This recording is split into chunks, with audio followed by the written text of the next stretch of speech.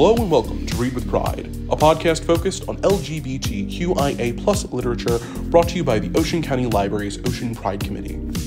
Hello! Today we are going to chat about Genderqueer, the graphic memoir by Maia Kobabe. In this book, Maia speaks about her journey as a non-binary individual, gender and sexuality. This book has won several awards, and it is also known for being the most banned book in the country. My name is Diane, pronouns she, her. I work at the Toms River Branch, and I'm a member of the Ocean Pride Committee. My name is Amy, pronouns are also she, her. I work at the Lakewood Branch, and I am a member of the Ocean Pride Committee as well. My name is Courtney, pronouns she, they. I also work at the Lakewood Branch, and I am also a member of the Ocean Pride Committee. Okay, so the first question is, what is your overall impression of the book? Oh, I go first. Yeah, you go first. Sorry. No, that's okay. Short, sweet answer. I really enjoyed it, and I'm glad that I finally got the chance to read it because it's been on my list for forever, and I just didn't get to it. I'm also glad that I finally got the chance to read it. I found this to be a really profound and emotionally stirring memoir, and a really incredible reminder that no one is alone even when they think that they might be. Everyone's kind of going through their own journeys, and it's nice to see that reflected here. So yeah, I also was happy to finally read it. I think probably the last few years I've been hearing of the book so much, being that it was banned so often. Mm-hmm. I think it was a great read and a well-needed resource for people that are curious or about going through different things or similar things in their life. Next question is, did you find any similarities between you and the author? I found so many. We're both librarians, or, library worker adjacent. We're both cartoonists. We were both theater kids. And we're both exploring our gender expression and the way that we would like the world to see us in a variety of ways. I saw similarities between myself and the author just in that, just questioning things. Maybe not as many as you, but I felt like just struggles with life in general is where I found some similarities. On that note, my answer kind of combines both of your answers a little bit. Because you reminded me, Courtney, in your answer that, yes, I was also kind of a theater kid, and I also work at the library, obviously. Mm-hmm. But it's similar to your answer. Like, I never had any moments like that with my gender or pronouns, but I recently, like about a year ago, realized, like, oh, I'm bisexual. So mm-hmm. that kind of let me relate a little bit to the book. I had already sort of been questioning before I read this book, and this book had sort of been recommended to me on that basis. And reading it and seeing this perspective became a nice supplement in that journey. Yeah. That's great what books can do. Like, I feel like when I've been recently wondering about my own sexuality mm-hmm. and somebody recommended some books to me also, and it's like, oh, wait a minute. And then I'm like, oh, this is why they recommended it, I think, Yeah. Yeah, interesting. I love that. What was your favorite part of the book? And what was your least favorite part? Okay, so I'm first going to say my least favorite part, because as I read it, I was like, oh, I do not enjoy this part as much. But it was when it was very informative, when they were talking, there's a section closer to the end when they're talking about another author. I think the author wrote Touching a Nerve. Yes. So it was very research-based. Yes. So wasn't that, I feel like it's good and it's resourceful, but I felt like it sort of took away from the story for me. I wanted to know their story. So that was my least favorite part. My favorite part was the section where they spoke about the Spivak pronouns. Am I saying that right? Spivak? I'm not sure how to pronounce that. I have been pronouncing it, I think it's either Spivak or Spivak. Oh, I think Spivak is probably the best way to pronounce it for now. Yeah. So that was my favorite part because it was like an enlightening moment for the author, and as a reader, I found it very oh, interesting. Yeah. I think that also was kind of my favorite part of it. Like, I just wrote when things started clicking into place for Maia more. So figuring out her pronouns and how they identified and stuff. That was my favorite part. I think I blanked out your least favorite part, Diane, because as soon as you said that, I was like, oh my god, I skimmed through that part so fast. But I also wrote just Maia dealing with people's confusion and refusal to try the pronouns. That part's obviously upsetting. Yeah. My favorite part was anytime Maia was either talking about the things that E loves or made E feel passionate and happy and getting a peek into those interests, but also when Maia talks and shows about Air desire to be more non-feminine but not 100% male. That really spoke to me very personally. Also, just seeing the representation of art school, that's a very big comfort for me. I wouldn't say that this was my least favorite as in the worst part, although I do have to kind of circle back to what you guys said, because that was maybe the most forgettable part for me. Yeah. But I totally understand why it was included. It kind of cut into the flow of the book. But for me, again, not least favorite isn't the worst, but the visceral horror when E was talking about the pap smears. That was... Yeah, that was I a rough understand part. why, why it was included, why it was shown as uncomfortable and as viscerally upsetting as it was, but it was hard to read. It was. But that goes to our next question, which is examine how Kobabe's art and text interact, and does the text ever become inseparable from the art? So my question is short and easy because I don't remember noticing anything, but I know as a fellow art major from school, Courtney's gonna, teach us some things that she noticed. So for clarity here, I majored in animation. However, my concentration was in storyboards. Storyboards are very similar to graphic novels because a lot of what you're doing is giving information to the audience visually and making sure that they're able to sort of clearly follow the story that you're telling. You're using the medium of visual art to tell your story, to guide the audience, and to give them the information to work off of that supplements the text that's being included in it as well. This felt very standard for me in terms of how the text and the visuals interacted. It reminded me a lot of Fun Home, which I read a while back, but the vibe was very similar to me, both in terms of the art style, but also how the information was presented in both books. But there were certain parts of this specifically, such as the pap smear part, I think specifically the first time that it happens, when E has the visual of the pin sort of stabbing through their body. Or a little bit earlier on, when E is explaining the concept of exploring air gender in ways such as the plant blooming with all of the text coming off of the leaves, or the shell that E feels stuck in and how it spirals around. Those are parts where the text and the visual feel one and the same.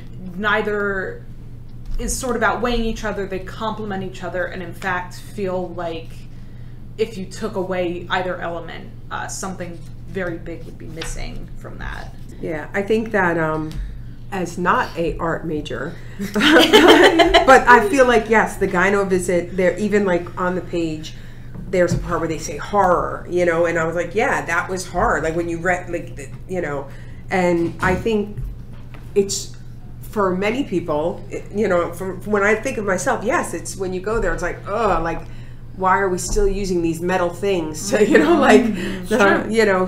yeah, it's not a pleasant visit.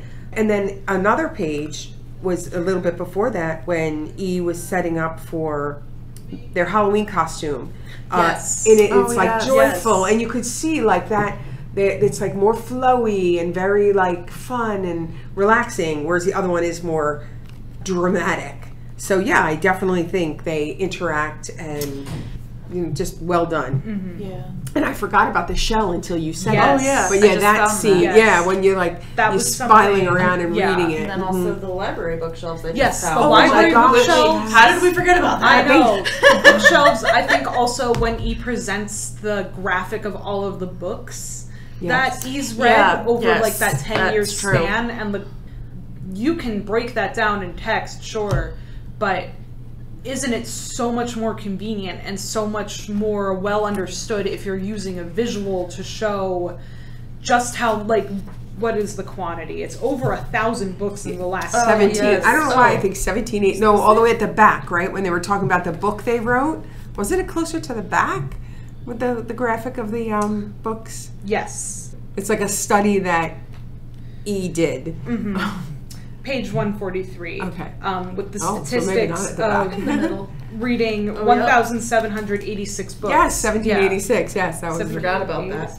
But Yep. you're right. And one thing I thought was Maia is definitely well read. Yes. And Oh, yeah. there are so many like titles to reference to. Like Yes. if you're like, oh, what else can I read? There's so many in there that you're like, That's oh, true, let me yeah. look at this book. Makes me want to So. read more, honestly. Yeah. I'm jealous. I don't know that I can possibly do that myself, but Yeah. we'll advocate. Okay, next question.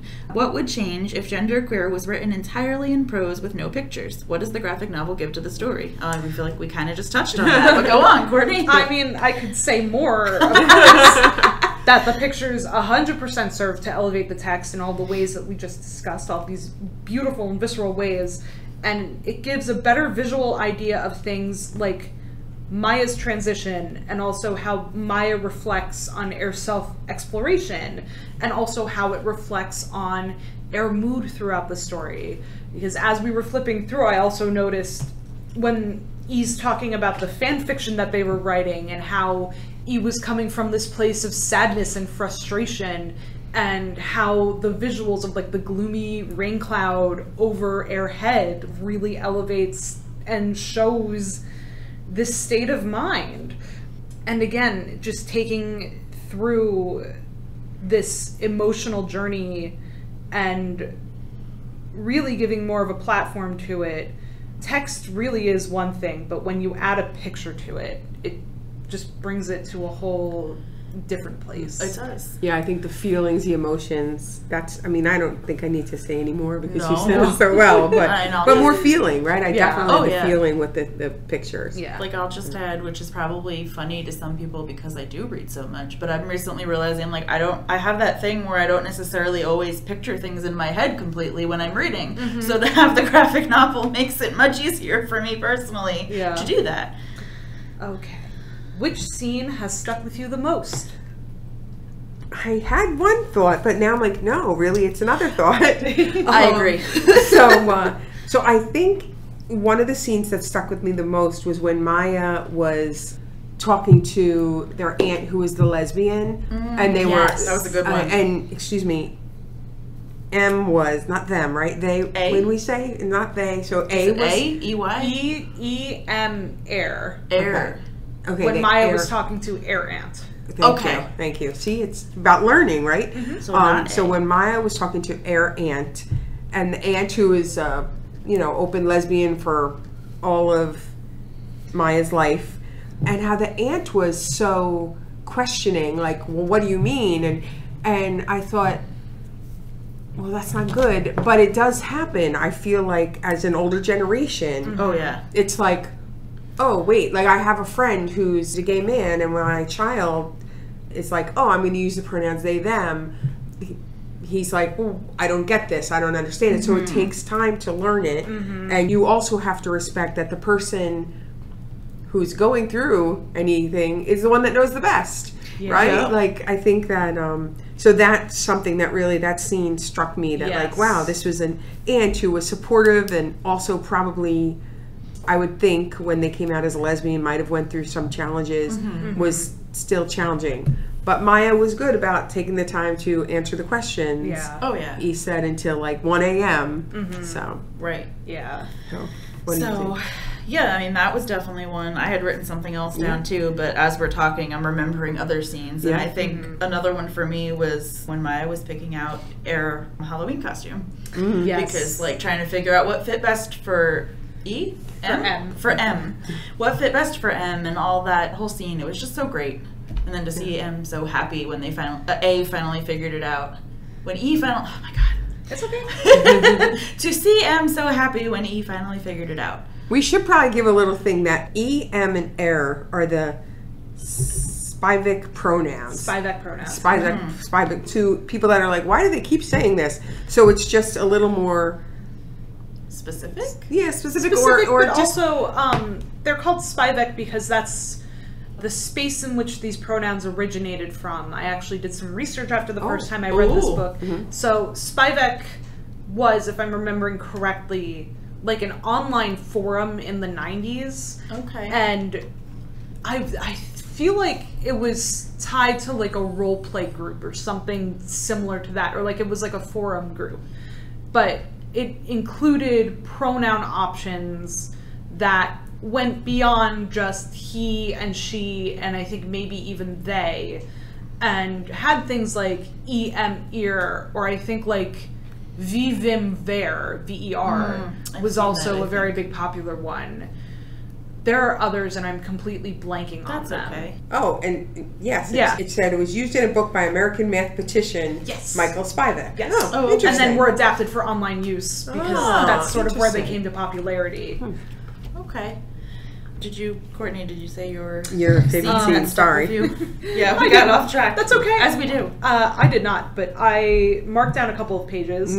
So the first one was Maia's high school coming out journey and the timeline that E sort of put together, Oh, yes. which got me to reflect on my own instances of gender and sexuality exploration and also confusion in my youth, that I really came away with this just thinking about my own life, and it felt really cool to see something like this just put to visual and like even just, you know, laid out in this beautiful sort of winding line with these clouds of gender confusion in the background and pinpointing specific experiences. And I think also to that end, pages 120 to 121, when Maia is talking about the metaphor for gender being a scale, where being assigned female at birth is permanently weighing down the one side, and then E adds other things to the other side to sort of balance it out. Again, not necessarily with the intention of completely transitioning ourselves to another gender, but to sort of balance out the feminine traits with neutrality. It just completely flipped the script for how I was looking at gender up to that point, and felt really resonant.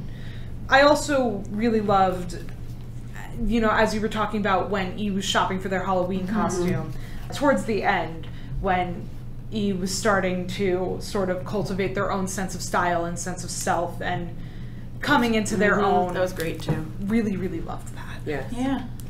So who do you think the audience Maia had most in mind when writing this book? My initial thought is probably like older teens and adults struggling with figuring themselves out. But, I mean, probably anybody, really. I said, regardless, or maybe in spite of it being an adult book, despite it being an adult book, anyone who's ever felt uncertain in their body about how one is perceived by society or by the people around them, or anybody who needs to know that they're not alone in their journey. Yeah.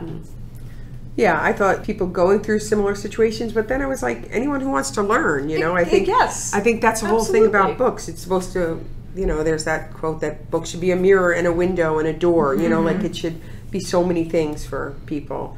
You should be able to see yourself or experience someone else's journey through a book. Whatever you feel sounds better. I don't know, like, it makes sense. I'm just thinking together. I don't know. Yeah, Okay. no, Anyway, you just ask the question. Next What is- question, yeah. then. What is Maia's experience with pronouns? So it is an uncommon set of pronouns.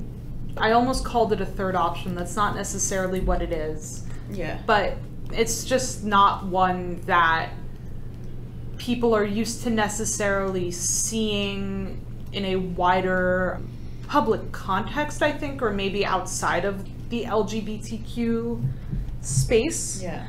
The big takeaway that I got from it was that using the Spivak pronouns is something that Maia finds real ownership in, and it sort of feels like the last piece of the puzzle, almost, at least the way that the narrative shows, in how E is sort of discovering themselves and setting a baseline for who they are, and how E feels comfortable showing themselves to the world.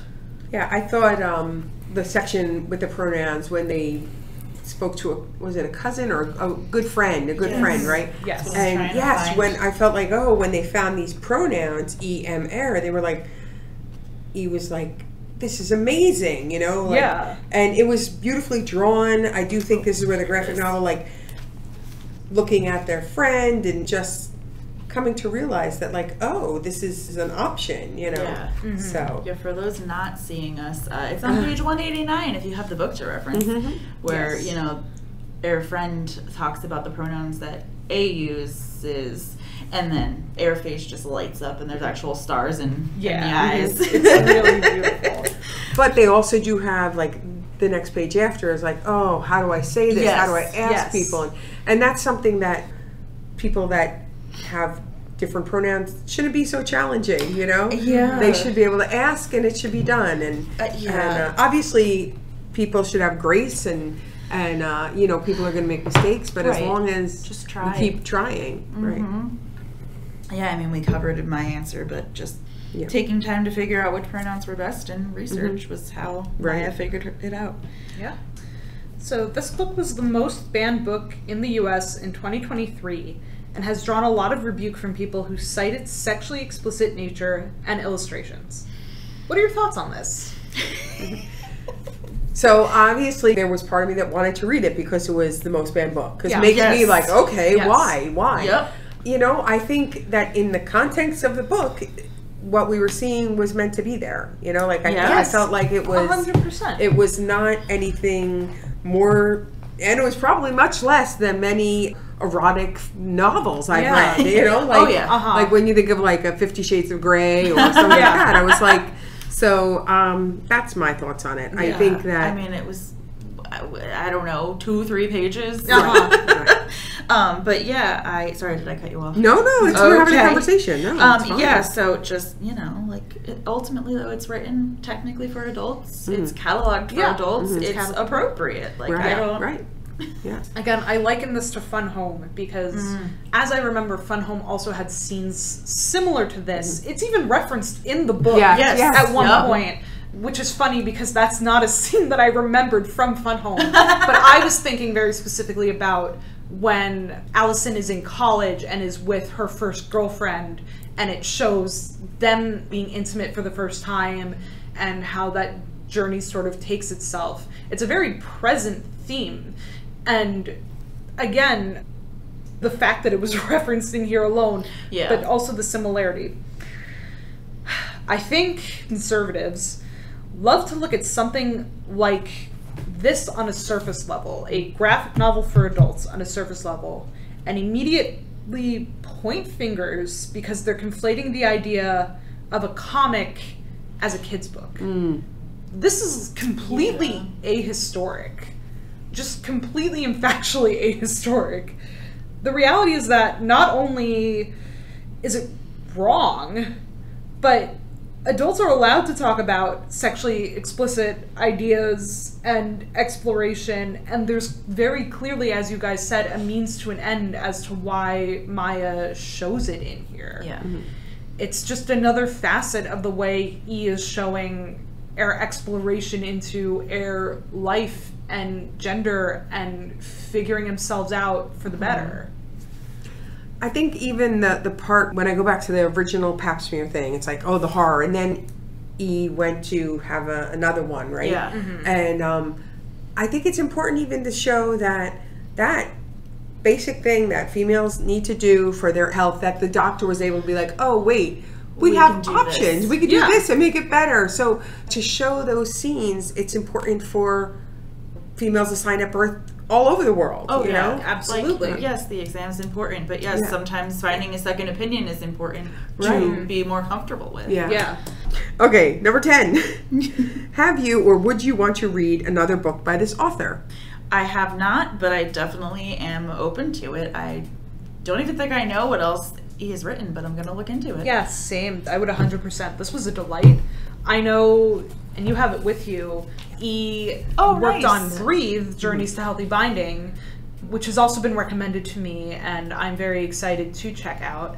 I think this is E's second mainstream publication, if I'm remembering correctly. Although I do have to wonder if E has like a record of air reading logs somewhere, because I would love to read that. Oh, yeah. Actually. Yeah. I think that would be really cool. Maybe like if E has a website or something. Probably. Maybe on like extras. That would be neat. I read Breathe this morning, very briefly, because and I want to get it back into the library so that people can borrow it. This is brand new, right? Yeah. This came out in May. It came out in May, yeah. Okay. You know, Breathe, Journeys to Healthy Binding, that Maia wrote also with a Dr. Sarah Peitzmeier, his PhD. And when you read the book, you see, like, I believe it was a research project that was done. In 2015, they spoke to a certain amount of people that were binding for whatever reason. Okay, interview 25 people who bind about their binding journeys and ask these same people to do 90 days of surveys about their lives related to binding. I didn't know much about binding before. I mean, before genderqueer, I didn't even know, like, things can hurt you. Oh, like, yes. I didn't know that at all. Yeah. So this was very informative. Again, like, I'd rather read a more, like, light book, but this was so short that it wasn't, It didn't feel it didn't feel daunting. And at the end, there are, like, some journal prompts. Oh, that's and there are some, neat. like, I like interactive pieces, which, I mean, who doesn't love that, you know? Yeah. So that was really good. That's great. Especially for a YA book. Yeah. It's beautiful. Yeah, YA nonfiction. So the other thing is, in 2025, Maia's next graphic novel will be coming out from Scholastic. Oh, neat. Maia teamed up with artist Lucky Sri Kumar. It's a middle grade graphic novel being released through Scholastic's graphics imprint. So I think it's called Sachi's Stories. So that we can all look forward to next year. It's aimed for a younger audience, but it is still about a character wrestling with their gender, identity, and sexuality. I love that. I love that. Yeah, so that's, we'll put on our TV Red. Absolutely. list. Yeah. I love that we're getting more representation for that within the middle grade space. Oh, yeah. This is just another beautiful contribution. Yeah. For sure. All right. So now I'm just going to jump into the 5 Go quick for it. Okay, Sure. so 5 quick Go for it. thoughts we didn't do it for our book cafe, but we do it at the end of all of our books. So would you recommend this book to someone on the street? I think it depends on the person on the street, but absolutely, if I thought it was in their wheelhouse. I said it depends on the street. I said if it was like a flea market or like a book fair or something. Yeah, that's like true too. Absolutely. Or, a Pride festival. Yeah. Absolutely I would. Yep. I think every book has an audience, so Absolutely. Oh, yeah. So I always am like, yes, I would recommend it. Depends on the person. Yeah. If you could give this book a different title, what would it be? This question was hard for me. I said maybe something like Discovering Who I Am, but then that sounds a lot less catchy than genderqueer. So Yeah. I said either ear in reference to Maia's pronouns. I think that's a I really like that interesting better. way to lead with it. Or something with snakes, because I know he established that that's right. he really loves snakes, and even kind of towards the end described their experiences with binding as like Shedding a skin. shedding Yes. skin. Yes. Yeah, so something with snakes I think would be really cool. Yeah. Again, genderqueer is a great title, but I was like, maybe like making peace with myself. But then I was like, I don't know. I think E had the right idea. Yeah. What emotions did you feel when reading this book? I felt a lot of emotions.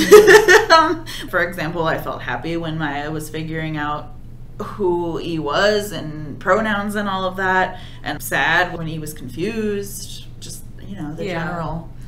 Joy, validation, intrigue, nostalgia, empathy, and funny enough, a little bit of envy, but mostly comfort. I think comfort was a big theme for me when reading this.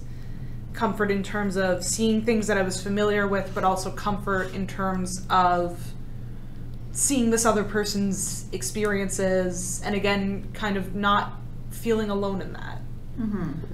There was a large part of me that was sadness for Maia, not because of the end where he really is figuring out things, but through it, that the binding part, I did not know that, like, it could be so, injuring.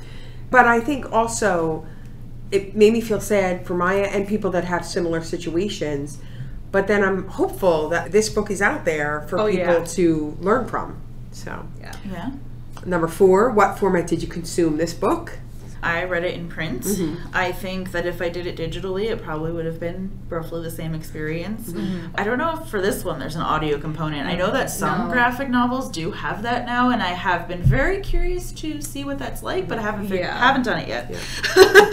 I also read this as print. I also agree. I think if I read this as digital, it probably wouldn't have changed much. I've read a couple of graphic novels as digital before, and the experience is by and large very the same. It's hard for me to imagine reading a graphic novel as an audiobook, but with this specific book, I can absolutely imagine listening to it and hearing parts that would warrant me needing to like stop and reflect upon them. Like it probably would have taken me much longer just to like process what I was reading in a way that's not easy for me to like put a bookmark in it and stop and think and come back to it. I took it out in print and digital because we didn't have it at my branch in print. So I wanted to like... That's because I've been hoarding it. Well, mine then came from Lacey. So, mine is ours. We do have a bunch. So I had the digital and I had the print, and I'm glad I did get the print because I like feeling a book. Even though most of my things are audio, obviously this one, like you said, there are some graphic novels that they create into audio. I don't believe this one is there, and I think it would probably, you'd miss some of the real emotions doing it that way.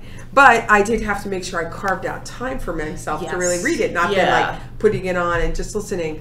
Not that it took long, maybe an hour and a half, like graphic novels like this. Yeah. So, no, both times I read this, I was able to do it in a day, but it's definitely one where you kind of have to go back and take another look at things if something is really pulling at you. Yeah. I don't know how much this is present in the adult space. This might be me being used to children's and how children's works.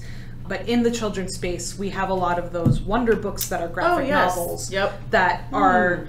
It's the graphic novel, but it reads along like with the audio as you read it. And I could see this serving this format very well. That makes a little more sense. Sure, yeah. Maybe they'll eventually do adult ones. Maybe. That'd be nice. I think they're supposed to. I think I saw that at the Public Librarian Convention. Oh, nice. Oh, that's exciting. I know a lot of people, myself included, who would like really benefit from that. Yeah, for sure. So, if you could pick a theme song for this book, what would it be? I have so many songs in my head that I can't ever remember all of them. So I went with my first thought because I was like, we'll just go with this one. And I said Unwritten by Natasha Bedingfield. Oh, that's a good which one. was like my high school days. But nice. Yeah. Going with the music that was discussed in this book, I said Changes by David Bowie. Oh, nice. Oh, that has some beautiful pages, too. I did think of that for like the graphic part. Yes. And then I went with one of the songs they spoke about, which was Born This Way by Lady Gaga. Oh, yes. Yep, that's a good one, Such a good one. But so really great music. So that is our talk on genderqueer. I would recommend it, and I agree. I would love to read all of the books. Like I forgot about the pages of like all the books that Maya read. So any last thoughts? Not that I can think of. Nope. I think we covered it all. All right. This was great. Thank you very much. Thank you. Thank you for joining us today. Be sure to visit the Ocean County Library's website for more podcasts and events. All the titles mentioned in today's episode can be found throughout the Ocean County Library, free with your library card. Until next time, happy reading.